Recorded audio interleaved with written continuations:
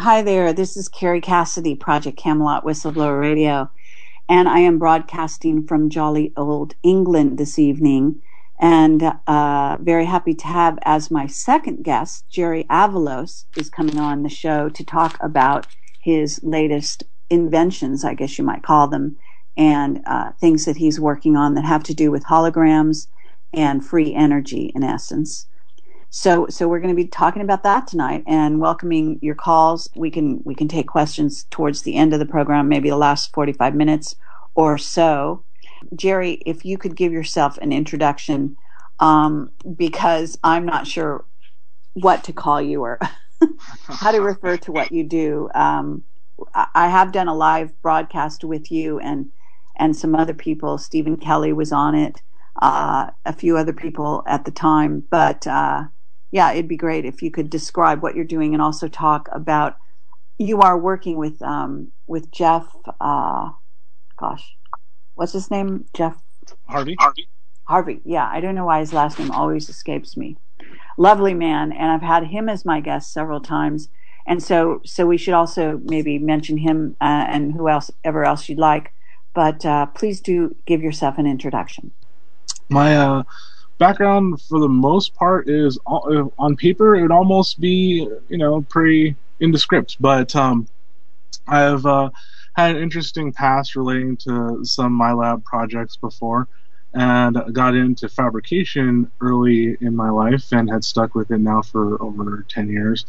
And at one point, some of the intuitive applications that I had been employing as a natural lucid dreamer really made a tangible appearance with the technology that I'm working with currently, which is a type of scalar and quantum application that we use to treat bodies, plants, animals, cars, and all kinds of fun stuff. And that involves some interesting technology and fun ways of delivering, like holograms. And we have a lot of fun people working with us who have I jokingly refer to them as my pedigrees, the people who have went through the academic system and have gotten their bachelor's, PhDs, masters, and so on and so forth. And it's pretty interesting because I kind of, in a sense, consider myself one of the examples of what one can do and when they apply themselves in quantum mechanics, because what they do say about going through school for physics doesn't necessarily teach you quantum mechanics. So pretty much a living example of how you don't necessarily have to have the mathematics degree to be able to really do some interesting stuff, and how for me it really did all start from a spiritual point of self-understanding and self-growth through the application of lucid dreaming and intuitive devices, I guess you could say. Okay, well, Yes, but I will also say that you're sort of a budding inventor of a sort, and that is what we're really going to be talking about tonight. And I guess that your background kind of contributes to your openness and receptivity in this area, and maybe also your what appears to be a history of being messed with and abducted. And as a sort of MyLab super soldier-esque individual. I'm not sure you would call yourself that, but just so people can begin to kind of go down that road, because actually people don't realize that people have hidden talents, and those talents can come from past lives, they can come from current lives in which you are being utilized in the astral in all sorts of ways, and so on. So we're actually, as I say, and as most people realize that listen to these programs, we are multidimensional beings, and that is absolutely literal, not just figurative when you talk about it. So that's where all of this gets kind of tied together in your trajectory. But I would love it if you would start to sort of talk about maybe how you got connected with Jeff, and also how you kind of started down this road, because you weren't down this road, at least I think at least a year ago or so. Yeah, with this particular type of product and application, yeah, it's been about a year now. And Jeff and I actually started working, I want to say maybe 2010.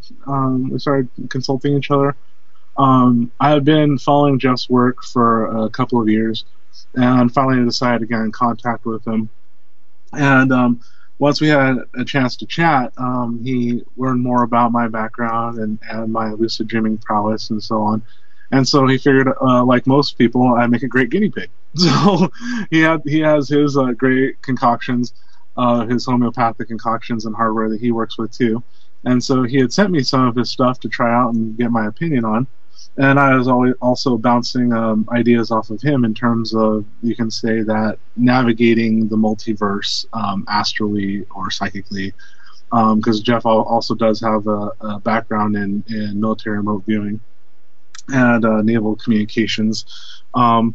So we had been working together on that sense. We've been consulting each other on our projects for quite some time, and I could say that yes, his concoctions were great.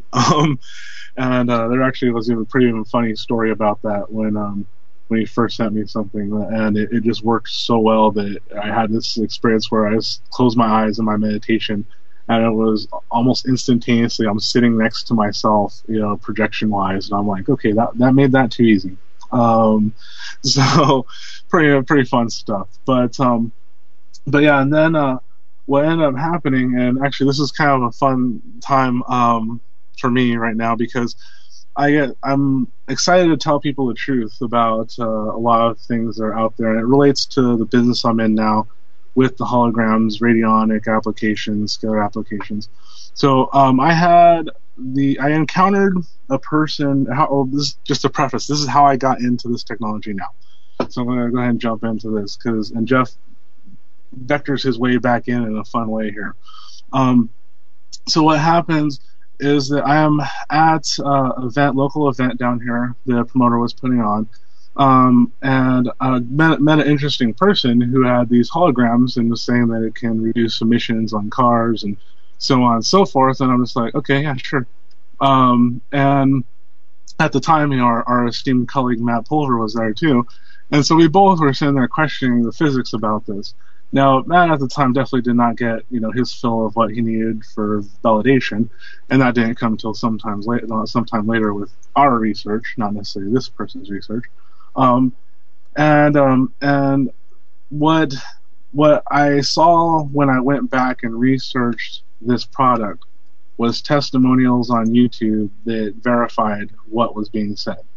And what I also found interesting was months later when I ran into this character again, and I went to search these videos, pretty much most of them had been wiped off of YouTube, and there was a good 30 or so individual tries of this product. And I thought that was kind of peculiar, especially, having a history working with you and Tommy over at Camelot and seeing things wiped off the internet quite often. And so that's, sharing that sort of investigative, itch, shall we say. I wanted to find out more about this, because there was something about this character that didn't quite sit right. But at the same time, I'm seeing some results. And so as I investigated more, I saw more results. And as I got closer, I've got to see how it was done. And once I saw how it was done, then this is where Jeff comes in when I asked him, okay, when I told him about this character, because he's very shady, and told him that this is the hardware that he's using. It's like, oh, I think I know what it is. Is it this? And he sends me a picture, and it's a machine called the SE5 1000, which actually is commercially available, and you can buy it. And this is one of the machines that's used in this process. And so from there, that's when essentially, just kind of getting right to it, this other person who used to go by the name of Thunder White Cloud, I'm not sure if he still does or not, where I confronted him with the truth of the matter is that he's been lying to everybody. I know he's been lying to everybody. He's been lying to me. But I know the technology is working, and that's what he's using to prey on people. So he can come clean with me, or we're going to have to see each other on the other side, proverbial side of the line here. And so he chose the second. So okay, but at this point, we're going to sort of, I mean, I can't delete the name that you've already said, but I'd like to sort of steer this away from any kind of targeting. You know what I'm saying? Oh yeah, absolutely. This is this is definitely something that's true. It has to be said because it's a detriment and people have almost died from this. It's very important, and there's nothing I can be sued for, you can be sued for, because it's true. So I appreciate that, but let's talk about the technology itself, because I want to understand. I'm sure people want to understand, because this is still very vague for people who are not familiar with the holograms and what you're doing and what you're working with. So we kind of have to, start at the beginning a little more in terms of, like this machine you mentioned. This machine, is this something that is a known machine to people out there, because you gave a number, and what does the machine do? It's actually, it's called the SE5-1000, and ironically enough, Jeff Harvey happened to be a distributor, a distributor of it. And so he was able to set us up with the manufacturer and everything, and it's been out for quite a while now. There actually is an origin of the machine's history, and I think on the website, and I know in the manual. And apparently it came from a professor in Stanford who was doing research along the lines, kind of like what Reith was doing, but was primarily interested in at first in using. Did you mean Wilhelm Reich? No, Reith, not Reith, yeah. like the Reich machine, R-I. Exactly. Yeah, which is a little different. And maybe for those who don't know the delineation, Wilhelm Reich was the one who talked about orgone material, and then the Reith and Reith machines have to do with interjection of radio waves into a static field. So this is more closer to the Reith machines. And so what it's doing, it's creating scalar patterns that over the period of research and development has been refined to the point where it's very accurate at, for instance, at picking out different minerals and mineral deposits. That was one of the original applications of the technology when it was being developed, and at this point it's been developed to be used for just about anything you can really put your mind and heart towards, really. Except for maybe some malicious stuff, because that's one of the things that actually is really neat about the machine and the manufacturer. Jeff and I inquired, because we're practical about things, about these kind of things, and they have hardwired some way into their machine where it's very difficult to just say, try to just kill someone with it. It's just not going to work. So it's just not meant for that. You can at best heal bomb somebody. But the fun thing is, but this machine, is this classically known as a Reif machine, or is this another machine that Reif just happened to have some kind of part of creating? I would say that this would fall more under the radionic category, but it might actually fall into something else entirely, because it integrates the concept of the radio dial or that tuning aspect to create precision longitudinal interference patterns with the circuitry involved in it. So I guess it would be kind of closer to a Reith machine, but okay. It's more of like an evolution, and there has been more evolutions in this type of hardware, which I'm sure Jeff would love to talk about. He's more versed on. Okay, but why? Okay, well, why did you center on this machine? What was the purpose? Because what ended up happening is that, it's pretty much one of the best machines that you can just buy on the market. Anything else takes significant effort to either create on your own or do a lot of customization. And even with this machine in particular, there's stuff that's set to do out of the box, like do a lot of healings and such, but like what we use it for outside of just those applications for research, that you do have to have some first-hand knowledge in the subject you're going into, and at least some creativity. So is this a device that assists in targeting, or, as you say, you can say that, yeah. tuning into, or? Yeah, you can say that. It's because it actually has multiple functions, but let's say one of the functions relating to targeting and tuning is these interference patterns. And I know other guests on your show have talked about the scalar concept of when you have, let's say if you push your hands together, in the center of your body and you push on them hard as you can, you're technically using a lot of energy, but your net work is zero.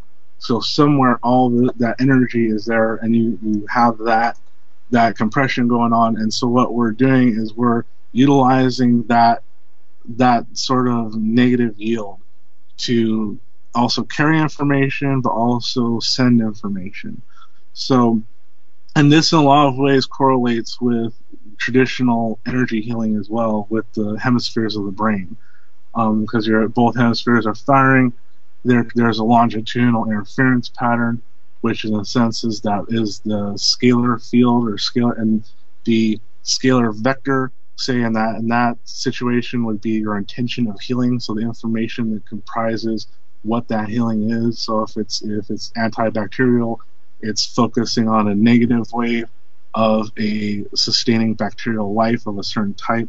So what we're doing essentially is the same thing, say an energy healer might do, but we have hardware that can do some of that for us.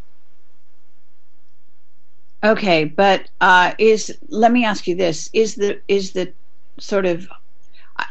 going in the direction of the hologram? And then, if it is the hologram, the strength of the hologram dependent on you and the machine working together, or is it the machine the one that carries the charge or carries the message, and that it's not dependent on how strong of a healer you are?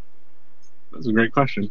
I would say that this is a testament to the manufacturing of this machine, is that they've refined it enough to where you can do a lot of good without ever having to interject what's called the operator, or the person who's using it, into the code directly without too much detriment or benefit in the sense, because of so much work that has already been done from prior operators and the feedback they've gotten. There's a great catalog in there that pretty much anyone can use. Now, at the same time, if you have an operator who is in tune, who does know how to calibrate their biochemical and bioetheric circuit with some kind of measurable acuity, they're going to be more effective at this, yes. Okay, very interesting. Okay, so at this point, am I to understand that you obtained one of these machines? Oh yeah, absolutely. Okay, and then did Jeff also have one? Yeah, Jeff has his own machine and a few others. So. Okay, and then at that point, you decided to make holograms. Well, the holograms are actually something that is a known way of transferring this information. It's because of the nature of holograms themselves, which I'm sure you've had many shows on too. We find it easy to entangle our information with the holograms because this is my theory. It could be wrong, I don't know, but it seems to me it does relate to the materials themselves, and in a sense how they are very similar in a sense as what people talk about as orgonite, because you have a conductive material and a dielectric, and it's layered. So that tends to be something that you see reappearing in a lot of high-end technology, including aircraft parts and their wings and such. There's almost the exact same thing. You have a conductive metal and a dielectric in a coherent pattern. And so... well, wait 1 second. What's a dielectric? Is that the machine? Oh, a dielectric is something that doesn't conduct electricity. So like rubber, for instance, is kind of like a dielectric, and that's why certain minerals, say like mica, come up in certain, even, what you want to call alternate conspiracy stuff and things like that, because it can be used as a type of shielding. So basically, including EMPs and electrostatic discharge, things like that, because it has a high capacitance, and it's a great dielectric. saying you have a combination of a conductive material and a non-conductive material. Mm-hmm. Layered in some kind of, and I say coherent pattern because how, for instance, just jumping backwards now to Wilhelm Reich, how a lot of people are familiar with his original work, his first organoid accumulators, I believe, were fiberglass and like steel mesh of some kind, layered over and over again. So that's kind of a larger, you can really, a macro version, you can see that, but now if you micro size it, that's what you can say is kind of going on the side of aircrafts now, in a sense. Okay, well, let me ask you if the idea is that because you've got conductive and non-conductive materials, as you said, layered, what that causes is, I'm guessing, a vortex of a small vortex to be created. Is that what we're talking about, or what's called toroid? Toroid. I would say that yes, it alters the modulation of the object's toroidal field, and this is something that we're still trying to explain with our data. So a lot of this, what I'm saying right now, is a theory. We have a pretty good idea about this, but this is why we spend so much time testing and doing what we do. But it does seem like that what happens is because of that sort of vortex action, it creates what we're calling a cascade effect, and that arrangement seems to allow for us to set up a type of binary system to transfer information on. Well, in a sense, maybe it creates a wormhole that allows things to basically bending space, right? Yeah, absolutely. Because with varying densities, that harkens back even to things like the Philadelphia experiment with their big arc welders and how they came about that with seeing these, or the Hutchinson's effect, similar technology. So it's a refinement of what we're seeing relating to oscillating electromagnetic and static fields and such. And radio waves factor in, microwaves factor in, so it's not really just electric waves. It could be all types of waveforms. Okay, very good. We're going to be right back with Jerry Avalos after the break and continue our discussion on holograms. And thank you. Hi there, this is Kerry Cassidy, Project Camelot, Whistleblower Radio, and we're talking to Jerry Avalos about his holograms and free energy. Jerry, are you there? I'm here, yes. Cool. So just before the break, we were, I guess, talking about, the idea that you're bending space and that, what I'm thinking of is the idea that you're actually creating a sort of a wormhole that effect. In other words, you're getting a direct, being able to make a direct target through going through space from one point to another, right?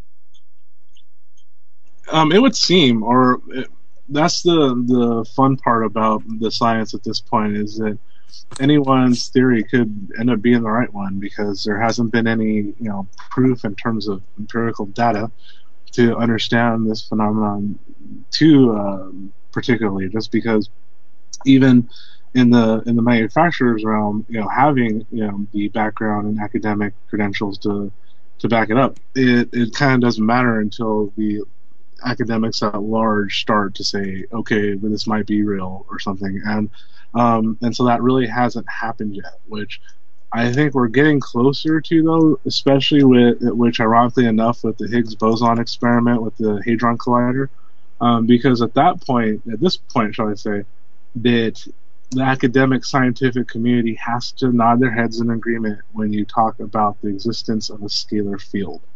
And so these same information vectors that we're talking about in the holograms are the same ones that they're talking about in the Hadron Collider, except we're not using tremendous amount of power to smash things. We're actually using more of that vortex action and or implosion. That's one of the interesting things that we're still researching, because there's some of the conundrums we have, and who knows, maybe there's someone in the audience right now at the background who would love to get in on this with us, is that because we're seeing things change, for instance, in, let's say, automobiles. That's one of the best ways we can get our hard data, is seeing how our product, a hologram in conjunction with our composite material, or AKA orgonite mix, that we're able to affect the car by lowering the toxic emissions out of the tailpipe when we're using the 5-gas analyzer.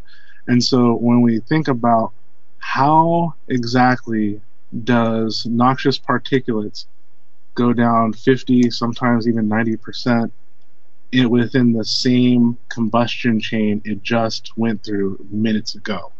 Where is that energy? Where did that energy come from? How is that done? Because usually it takes, the combustion engine, it's one cycle to try to get as much as it can, and it still doesn't get all the hydrocarbons and particulates, and the catalytic converter doesn't even grab all the particulates, and yet here we see it. They go somewhere, and it seems like our guess is that until we get some more tests to see what is coming out of the tailpipe, everything, not just what the state thinks is important, then we can tell if we're seeing a transition from noxious particulates and having those break down more into oxygen molecules, more water, something. So, but right now we're seeing a conversion factor where there's energy that we can't account for right now. So that's where the free energy part may come in, where it's not necessarily, it may be free, who knows, but I would say at this point, a lot of these devices, I would say, almost fall more into the category of an ultra-efficient device. Because what we're doing is, it seems to me that we're using more of the latent potential in space than we are necessarily tapping into that sort of, I don't know what people equate it to, but this almost like some people's perception is like you plug into this proverbial wall socket of power at 0 point. Or that when I say latent potential of energy in any given space, they think I'm doing that. And really, when we stop and think about it, right now we're spinning many, many thousands of miles per hour. So right now we have all that potential energy. If it was, say, we were to smack into something static in space, all of a sudden there would be an explosion like none other. So I would say what we're doing is using that density variation like we were talking about with bending space and time. And this is why it does seem like there is some magnetic similarities to seems how that similar sort of toroidal effect range field seems to be present. And the varying densities of materials, once again, correlating with others' research in relating to bending space and time. So yeah, everything from Hutchinson sticking, a wood piece through a block of aluminum, and having them unscathed, or same thing like how you get into some of the higher Black Ops projects that get into portals and, dare I say, time travel, things like that. So yeah, I think we may very well be doing a smaller version of that, like you're saying. Well, yeah. I mean, I'm also thinking of what's called signal non-locality, and the idea that, that telepathy, for example, and so on. In other words, you can get information coming. That information is transiting space and time to connect from one mind to another, so to speak. And so it's doing that somehow. And it is a very interesting idea. I don't know if you recall seeing our TV show that we did, that pilot, but we met with this physicist named, I think his name is Sean Carroll, if I recall, and he's at Caltech, and he was denying that that this sort of thing even existed, but I think he was being paid to deny it in essence. And we had a whole knockdown, drag out showdown on the set, as a matter of fact, in which the physicist actually walked off the set. It was never put on the show, but it actually happened, and it was filmed. But they decided to put it on the cutting room floor, the proverbial cutting room floor, because the physicist, they didn't want to hurt his feelings, being a Caltech physicist and all that kind of nonsense. But it's very interesting how controversial this whole subject matter is. And I'm not sure if you have comments to that, but then after that, I would like you to address how very controversial it really is because you were attacked. Yeah, that's true. Yeah, I did definitely see the show, and I remember Tommy and I were actually in the same place when we found out, like, oh, that's on? Really? And then we went and checked it out on TV. But yeah, I remember that scene, and I think that I guess my commentary on that whole situation is that from what I've seen myself and what I would guess, it seems that a lot of these type of academics fall into one of two categories usually. Either have the person who's in the know and is pretty much trying to be one of the only people in the know, so perpetuating the Illuminati cycle, or you have the other ones who are essentially so prideful they think they're in the know, and the other ones sort of just keep them in, popular society mentality. So to them, it takes tremendous energy to try to tap into the information layer. It's like, no, because you've been told that. Yeah. So it seems to me that that's the case. So it's kind of hard to say what that guy was, but seeing how flustered he got, I would say it might be the second class, because usually if someone is in the know, they're not going to get all uppity about it. They're just going to be like, no, I never heard of that. What are you talking about, Kerry? Could you tell me about that? What do you know about that? That's what someone in the know does. Just so everyone out there listening. So if someone tells you they're in Black Ops and this and that, like if they're just going off too much, they're probably not. But if you make mention of something and they start saying, well, what do you know? Oh, really? No, I didn't know about that. You might want to be a suspect. So, yeah, right. Well, but yeah, in terms of controversy, absolutely. I mean, we have been attacked here very literally, and we've been cyber hacked, everything. And you want to describe the recent incident there, because I think it's pertinent to the subject. Absolutely, yeah. Well, what essentially happened is a mysterious explosion in our workshop, and the interesting thing here is that we work with some pretty far out there technology, but none of it is inherently explosively dangerous, nor do we house anything that's explosive, including like fireworks for fun. No, it doesn't happen. Just don't have anything explosive in here. And so basically, it was an interesting night, really. It seemed like any other for the most part, except for the fact that we happened to be sending off some very important packages to some very important contacts, and we just get done with that, and we set our items off to the side to be ready to be shipped out next day, and just going and having a break, have some dinner, and we're sitting at our table there, and all of a sudden, it's like we had a 6.0 earthquake or something just come from one direction. And all of us sitting there knew that was an earthquake, and it sounded like something either slammed into the building we're into, or something exploded.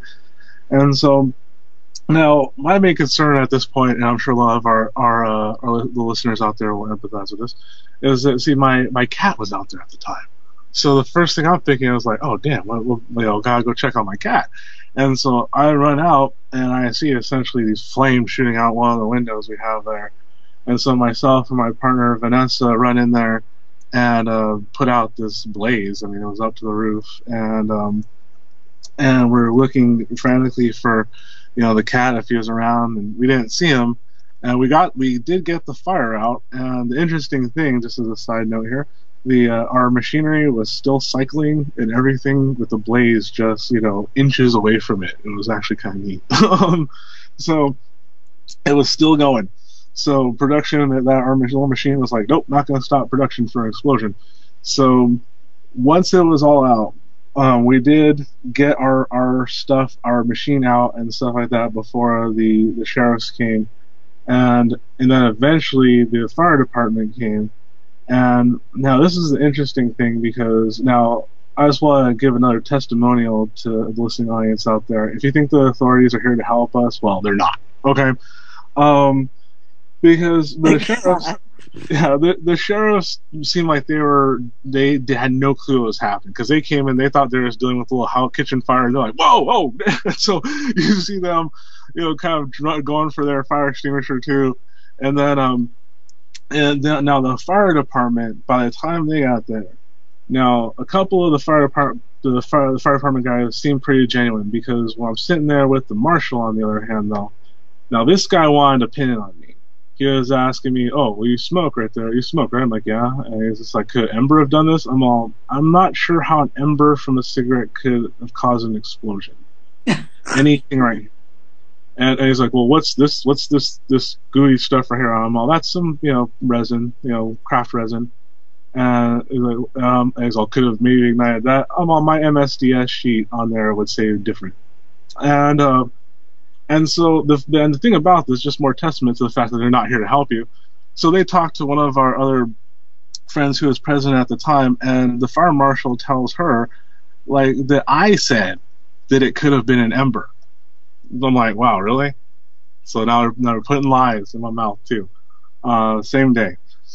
And unfortunately, we weren't able to get to the hot spot first. So, but I don't think it's a device. We really don't know what caused this. I mean, our resident, nuclear physicist, Jim Stewart, came over and looked at this, and the best he can come up in any kind of conventional physics theory would be someone had to put a device here, because what we have, and I'll eventually have write up and some pictures about this. You'll see that things like, I'm sure a lot of people have seen art toolboxes, just kind of ones that you put brushes in. They're plastic, kind of thick, like a regular toolbox. This thing looked like it had been microwaved, and there was nothing in there but pencils and jewelry wire wrap, to wrap crystals with. You know what I mean? Nothing explosive in there, but this was the hot spot. Somehow this thing, which was directly under our workstation, it essentially created a huge concussion. And this was the interesting thing, is because it actually bowed out one of the big doors we have here, pushed out the screen on the window, but nothing was blown out, in the sense that there were stools in front of everything. Those weren't pushed over. Things on top of the countertop were unmoved. The fire got some of the stuff underneath, but you can see everything almost stayed in the exact same place. And then you have a huge, super hot fire that can melt this plastic like it was nothing, but then we have papers right next to it that didn't burn. And so it's kind of, it reminds me, it's very 9/11-ish, is actually like kind of what I think. But let me ask you, I mean, didn't you tell me later that, the door to the garage, or I think it's a garage, was unlocked, and actually you could have been in there at the time as well, right? Yeah, I was literally standing there maybe like 10 minutes earlier. And I mean, there is a chance that someone could have slipped in and put something there, but then it's like, where is that device? There's no fragments. There isn't even any apparent residue from any part of the explosion, and so we know it was an explosion, not a fire, than an explosion, because you don't have anything smoldering. Because even the fire department guys who were there, that were really looking at it, they were checking. None of the breakers were tripped. Even during the blaze, the lights stayed on. Everything stayed on. There was no charred sockets. Nothing, like there was nothing that looked like it was smoldering. It all came from this hot spot underneath everything. So if it was some kind of a device, there would be the device or some fragment somewhere. Well, unless somebody threw something in there that then, I don't know, but some high energy something that can, doesn't leave a trace. Yeah, it would have to get, okay, because from what we've just figured out, it probably, like, who knows what would have happened if I was standing there. But this thing didn't send shrapnel out.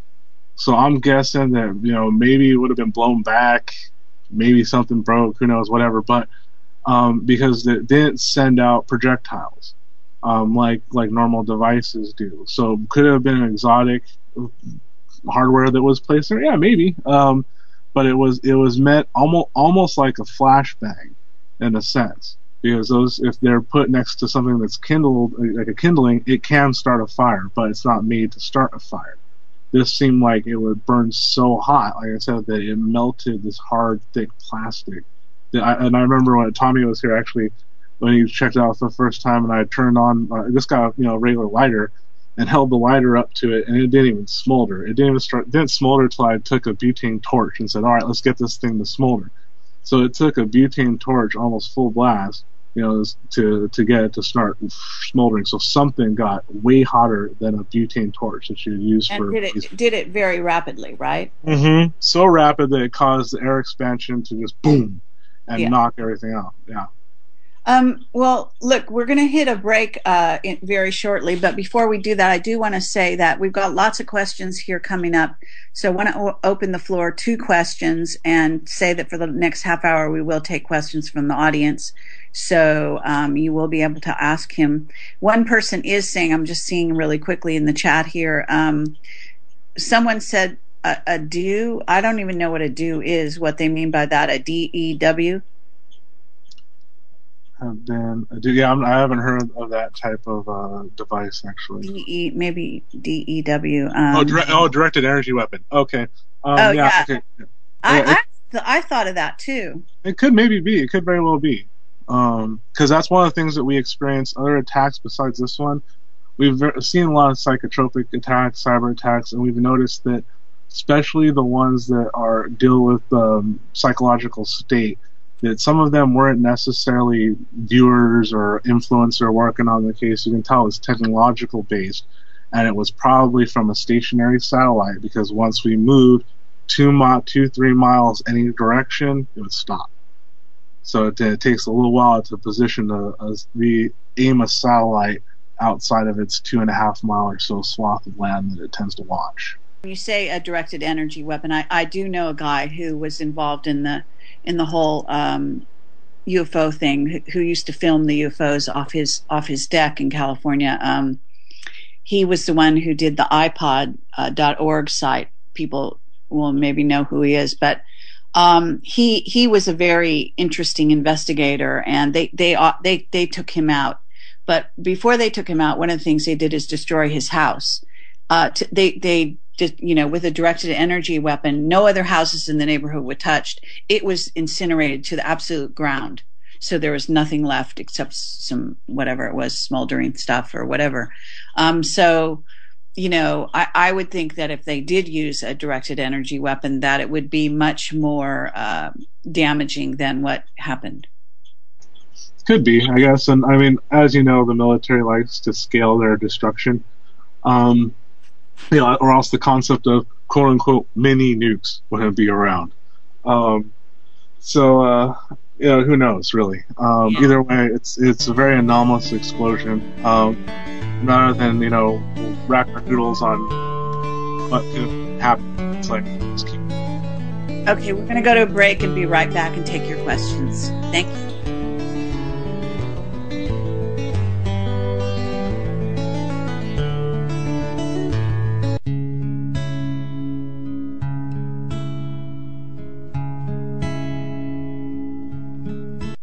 Hi there, this is Kerry Cassidy, Project Camelot Whistleblower Radio, and we're talking to Jerry Avalos about holograms and also his experience with being targeted with regard to the work he's doing.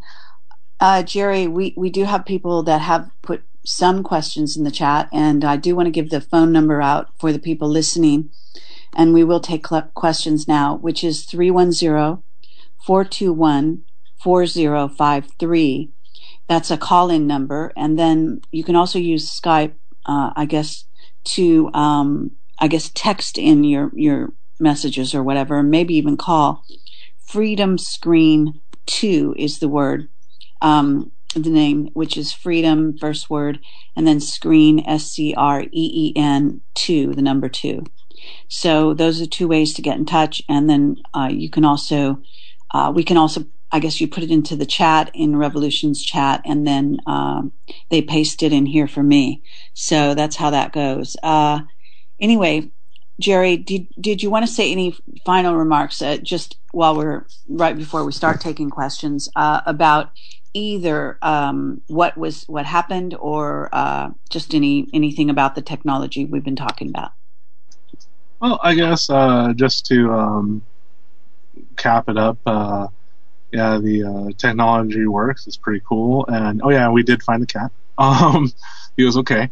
And that yeah, I think that this really is, what everyone hears about that happens with this type of technology. And when I say this type of technology, I mean stuff that actually is beneficial and could potentially change the trends of how things currently have been run. So we do see a lot of interesting hurdles, especially, for instance, like with the gas technology. You run into all the familiar, ceilings that we know exist with large energy corporations. And so this is why we don't doubt that maybe some of them, their interests, maybe some people with other kinds of interests, may have wanted to dissuade, these packages from going out, our production to halt. Because this will change things, and because we're not out to exploit, we're actually out to heal. So, and we know that there's people out there who just don't like that fact. So. Okay, and just while we're on the subject, you can also give out, I guess you have a website where people can contact you and also get information and purchase. I believe you're selling the holograms, right? Yeah, we actually have a couple of products right now available. That's at the HoloTree. It's HOLO, kind of like a hologram, so theholotree.com. And you'll see we have one of our personal products there which helps to align the meridian points in the chakra centers and keep you a little more energized and balanced throughout the day. So pretty fun little keychains that we got there. And we'll be updating some more. It's actually, obviously, our production has been disrupted a little bit, but we're just about back on regular production schedule now. And we also have up there our fuel technology for the gas door. It pretty much goes on the little double adhesive sticker that goes on inside of the gas door, which does this process that helps reduce the harmful emissions from your car. So really cool if you're on the edge of passing your smog test, and very cool for the planet and everyone breathing the exhaust. So very fun. Good point. Yeah, right before a smog test. That sounds very, very useful. Okay, so there's a person that's asking, why do you feel free energy is close to being available?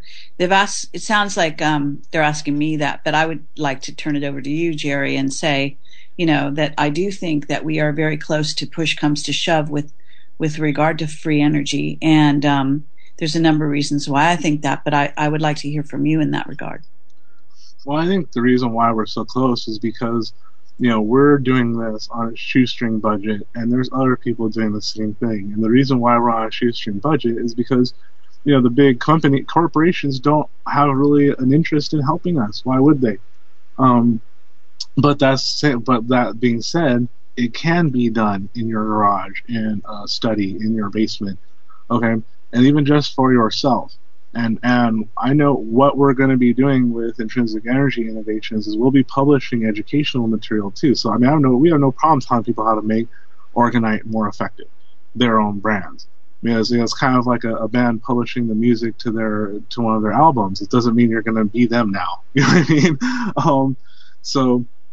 And it's not our technology. Nothing is truly owned. It's all, remembered and borrowed. So that's the philosophy we take with everything. And so that's us. And knowing that, for instance, some of the things we've seen, just the more tangible evidence of why this is possible. Well, like I mentioned, where is that energy coming from that now cancels out 20 to 50% of hydrocarbons in these emissions? We've seen stuff where applications of this technology has extended battery lifetime. There's been other instances such as these where you have mysterious energy that would take to make this transition on either a material level or molecular level that just conventional physics right now is having a hard time explaining, and we're appropriating it to a specific intention and goal. So it is in our plans, in our future, to work on the device that is a passive electricity generator. It's not something that's around the corner for us, and maybe, who knows, it just depends on how our funding and how much we get going here. and yeah, it will be a fun project, and we have a lot of confidence that we can do this because of what we're seeing in our research and even other researchers you can find on the net. We're able to even get, say, a larger output of energy than what they input using properly configured wire conduits, you know. And then you integrate that with what we're doing with this composite material. You know, you can potentially have a very effective energy saver. And then we're also experimenting with other types of material, including graphene. And so I'm sure a lot of guests out there might have heard about graphene as well. So that whole, you know, this budding industry leads to amazing potentials because you have this supercapacitor basically made from you can literally do it out of tape and pencils. And you have yourself a supercapacitor. So yeah, I think that it's there, it's been there, but it's up to more people to make the individual choice to believe that they can do it, and because they can. It's really not that difficult to do some of this stuff for your own. Now, if you want to go make $1 billion, well, you're going to have a more difficult time with that. But making it for yourself, yeah, the man's probably not going to care. So they care more when you go on shows and try to make a company out of it. So. Yeah, right. Well, okay, but a person wants to know where you bought your machine. Yeah, we got that from Jeff Harvey at jefftech.net. And I highly recommend going through Jeff. Not that going directly to the manufacturer themselves is bad. Actually, I just kind of don't remember their URL off the top of my head. But Jeff does a great sort of customer service role in his own variety, which he's just known for, even for his homeopathic products. So he'll walk you through the process, and he's a great person to consult on operations. Obviously, he and I get into the very, very advanced stuff, and I'm sure one day we're going to have a show on here and talk about our triumphs of how we integrated into really cool systems and stuff, because we do collaborate quite a bit, and he knows more than I do about the hardware. So he can get a lot more specific, especially with the SE5, because he does liaison directly with the manufacturer and Don Paris, the current president. So I highly recommend if someone's interested in buying a machine, you know, go ahead and contact Jeff. It's a great site in general, just for fun gadgets and stuff too. So. Okay, fair enough. Okay, well, we don't have any other questions that I see right offhand here in the chat. But I wanted to ask you if, I don't know if you happen to listen to my show with Paul Laviolette. Well, it was actually a live stream event, but it's now on YouTube and it's on the front page of the site for people listening. If you didn't hear it, Paul Laviolette is considered by some to be, in a complimentary way, the Einstein of our time, although the actual Einstein, from what I understand, was not all that, didn't always have his act together. But from that point of view is that he really is a cutting edge scientist. But in our discussion, he talked about what is in essence the energy that exists within the vortex and within what people think of as black holes, which aren't really black holes, and that there actually is energy there. And that energy can also be, in terms of his super wave, can be, he's actually saying that even there is this G2 cloud that is coming, that we're going to be encountering close to in April, and that it may trigger what's called a gravity wave that then bounces off or sort of hits and interacts with the core, the galactic core, and could cause a kind of an explosion of sorts. Anyway, the reason I'm bringing that up, it may seem like a long shot, but I think that there may be a connection to that and what you're talking about on a much smaller level. In other words, that energy is not just going, it's not stopping at 0 point, it's going beyond that, and that there's energy beyond that we don't maybe understand. Yeah, I'm glad you brought that up, because I didn't get a chance to listen to the newest interview, and actually I was hoping to do that today, but just got caught up in traffic. Because I do actually consult with Matt Pulver, who works very close with Paul Laviolette, and we have been discussing Laviolette's work in relation to what we're doing here for quite some time, because now Matt Pulver helped Paul do the graphs for his Dr. Paul Laviolette's mathematics, and so he has a very intimate knowledge of the formulas. And so we've looked at these formulas, and what we have noticed is that we might be able to solve for some of the variables in that mathematical equation which deals with the math of materialization. And so we've been trying to develop some experiments where we can maybe at least try to see if we can make a photon appear from that vortex or the void or that black hole, whatever you want to call it. Because this would actually prove that mathematics more correct too. And then also get into all kinds of fun theoretical applications to what we're already doing, because we feel that what we're using right now to create the effects we are with the holograms and the orgonite is one of those variables, and so we're looking to solve for the other ones. So yeah, we are, in a roundabout way, we are actually applying a lot of what Paul Laviolette has been talking about. Okay, yeah, cool. It seems like there would be a dialogue to be had there for sure. There is a new question in the chat, and so what it is I can't find any hologram sticker content on the HoloTree.com website. I only see rings and pendants. Not sure what that means, the question, but does that make sense?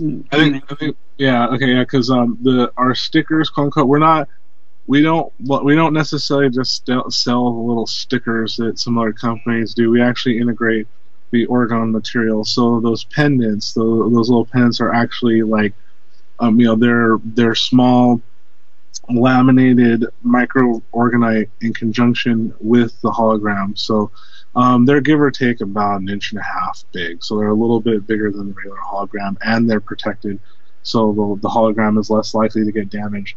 And then the orgone material itself, or that composite material, is also treated with the same stuff the hologram is, so it should theoretically last longer than just a hologram too.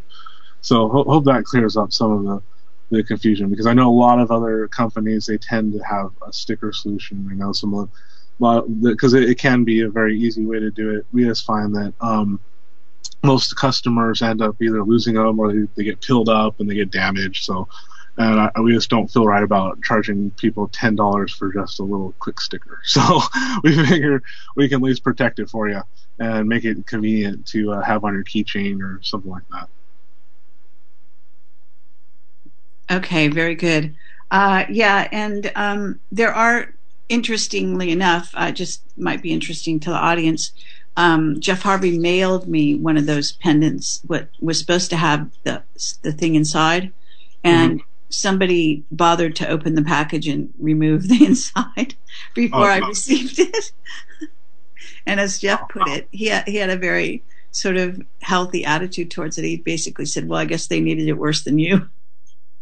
Yeah, apparently so. It's pretty funny. So maybe there is some value there. I don't know, for what it's worth there.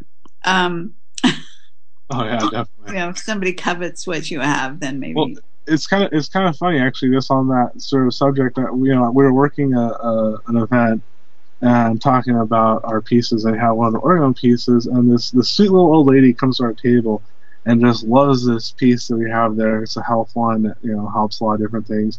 And she's like, "Oh, I'm not sure if I could buy anything. I just want to hold it here." Well, yeah, no problem. Just have at it. Feel great. And so we're just sitting there, then the event starts up again, and, she's just, zenned out, and you can tell she just wasn't thinking and kind of just walks away with it, because she just felt, and me and my partner, I was sitting there, she's like, did you see her just walk away? I'm like, yeah. Well, but I kind of figure she needs it, so. and actually the funny part, too, is that, our buddy, our esteemed colleague, once again, Tommy, comes up in this story, because later on, that lady noticed that, we had worked together, we're talking a lot to each other, and so she was embarrassed and came up to Tommy and said, I accidentally walked away with this, so I'm not sure what to do. And Tommy's like, I'm pretty sure they don't care, because he kind of picked up on the same thing that we did. And so he told us about that, and we're like, yeah, we saw, we just figured she needed it. So we were like, go for it. Yeah, weird. But so we do have some few more minutes left, and nobody is asking any questions at this moment that I can find. So in terms of, I guess you were also in touch with Stephen Kelly, and we did this kind of conversation about this. Is Stephen Kelly still involved, and are you guys working together? Steve is actually doing his own projects right now, promoting his book and his upcoming website. So he's been a little tied up with that. We still talk to each other here and there, and help promote each other when we can. But we've both been sort of on our own paths at this point. Really. Okay. Just in terms of what you are looking at and other scientists that are out there, have you been in touch with any other scientists about what you're working on, and gotten some thoughts or advice from anybody that the listeners would recognize? Oh, interesting. Well, I know Sean David Morton has seen a demonstration of this technology on one of his cars, and I'm trying to think, because I've given out a lot of these, because I know Bickby, our old buddy Bickby, has also had a chance to have some of our stickers in our gas technology. Who else? I know there's more in here, and I maybe can imagine. No, that's cool. I mean, it's worthwhile. Now, is there anything else that you guys have been thinking about along these lines, or what you're doing? Because, for example, let me just sort of throw things out which have to do with, for example, Fukushima and radiation and all of this. Have you ever thought of using your devices to counter the effects of radiation? Yeah, definitely. Actually, that's one of the things what we do usually for our research and development. So what we're not charging for healing sessions, but at the same time, we're not necessarily doing custom ones. What we're doing is we're selecting people who we have enough space for to be included on this, and so the radiation part comes in when you're working with, say, someone who's going through chemo, and so helping to mitigate the damage with that. And so that's we spend a lot of time on that, and actually helps us refine the applications for, say, the personal pendants, and even the field technology, because the same scientific principles goes into that product. So we've seen some pretty good results working with chemotherapy patients, and which has been very encouraging. I mean, so far, it seems to they're alive. That's pretty much what it comes down to, is they've stayed alive longer than they were supposed to, and that's what we like to see. And we're getting good positive feedbacks from their physicians. So it's been pretty fun on that. And so this is what gives us hope for being able to target, say, parts of the environment. And this is something that actually Jeff Harvey and I have talked about, is maybe sometime in the near future here, creating an event, an announcement about getting people together who have a radionics device, a Rife machine, or even energy healers who want to get in on it, and then we can target an area and change what's going on there. Because Jeff has some other examples of people in the field who have been able to, say, reduce pollution in a river in China, for instance. So it can be done, and we know that we've seen environment be affected in some other companies who utilize the technology to help reforest, forests in the hills and stuff. So it's definitely possible, where we've been figuring out a good way to be as effective as possible, so it's not just a quick shift and then it's back to normal. So we'd like to figure out a way that it can be more sustained and stable. Okay, there are a couple questions cropping up in the chat here. Somebody's asking if you've had some help from the government scientist that might still be on the inside, or help from someone that used to be on the inside. That's one question. I mean, in a sense, Jeff Harvey is one of those people. Yeah. FYI, in case you didn't hear my prior shows with him, I recommend them, on my Whistleblower Radio. In theory, you should be able to do a search on my Whistleblower Radio for the prior shows.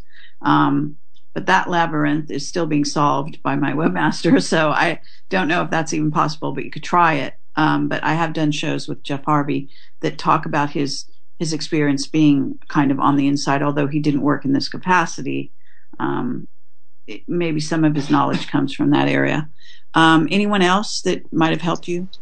I actually have consulted and worked with an ex-contractor for quite some years before I even got into this technology too, because it gets into the associative logic that goes hand in hand with things like remote viewing, remote influencing, which goes right hand in hand with the concept of quantum mechanics.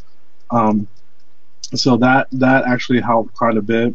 And you know, I was even apprenticed with someone who was a Black Ops viewer before for a couple of years, and that once again went into the same type of logic, which allowed me to be so effective to be able to just jump right in to the on the reins here with this type of endeavor. So without that background, I probably wouldn't be as effective. I know I wouldn't be as effective as sure. Right now. So.